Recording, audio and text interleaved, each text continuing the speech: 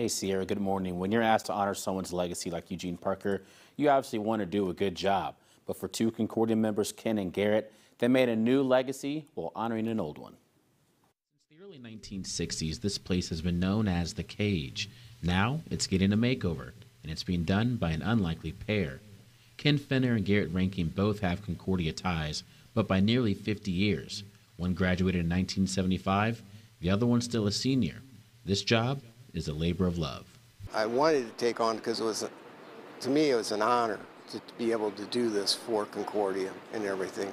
It's something for me to give back to the high school and everything. As a 1975 graduate, Ken has dreamed of doing something special for his alma mater. Garrett is still a senior, but when he was asked to be a part of something special, he took that opportunity and ran with it. I saw it as a really good teaching opportunity and a good learning opportunity. Also, it's cool when I'm sitting up in the student section to know that I help lay the floor down and do everything. The floor is being named after Fort Wayne great Eugene Parker. While at Concordia, he played basketball on the original floor along with teammate Greg Rayberg. He says he was the type of teammate any player would want to have. Playing with Eugene was just amazing. All the teammates loved him. And what Eugene did is he always made you better. In other words, he would always challenge you to, hey, dribble better, shoot better, pass the ball better. But he also was a very good friend, and he would always take care of you in any way that you would ask him to take care of you. When asked how he felt to have a teammate and friend be honored the way Eugene is, Greg says it's special. We treasure it, and so to us, it means a lot to us. I can't tell you how much. As a matter of fact, it's emotional. It is an emotional thing, yes.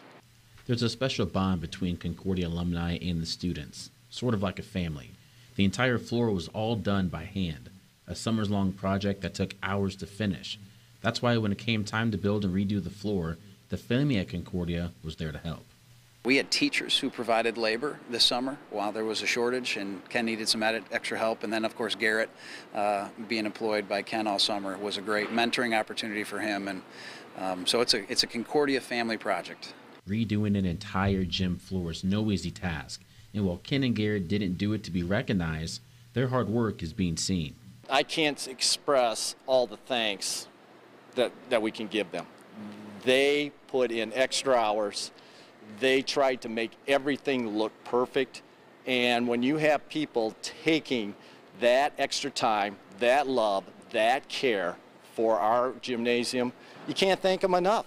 We are all, on behalf of the whole Concordia faculty, staff, alumni, we're very, very thankful that Ken was the one who put his time and effort, and for Garrett to be there along with him the whole way. We are grateful.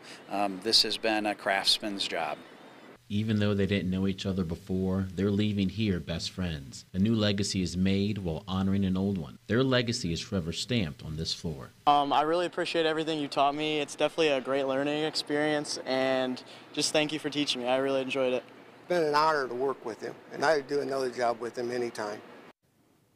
And such a great story there. The floor was finished and unveiled yesterday, and a formal ceremony to honor Eugene Parker will happen later on this year.